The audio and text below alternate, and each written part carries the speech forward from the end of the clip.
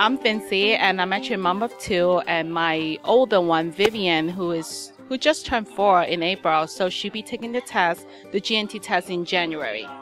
So I just registered for her. I'm a little bit nervous because, again, it's January, but it's like 3 months away, so we're a little bit nerve-wracking about the test.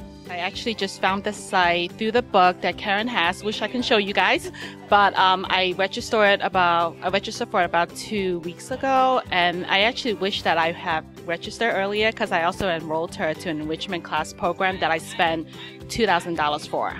That I could have saved that money by just going through the testmomsite.com. It's definitely scary at first because there's a lot of information on it, but once you kind of go into it, like the first thing I'm focusing on right now is the G&T program. So when I click onto it, you kind of follow directions, very straightforward, and there's a lot of good material. I mean, just the examples you can get, the test exam, the questions you can practice with, and let alone the games. I mean, it's a lot of fun.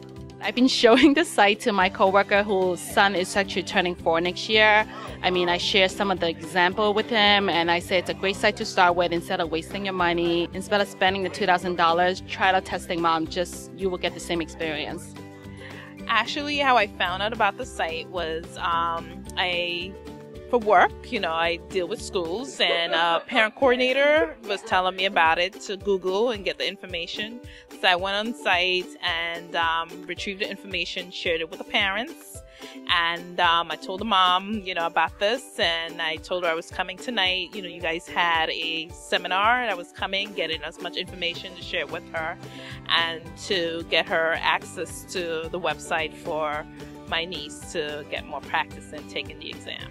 I got a lot from it is the understanding the type of test, the type of questions that's in each section, her options as far as should we apply for citywide versus a district.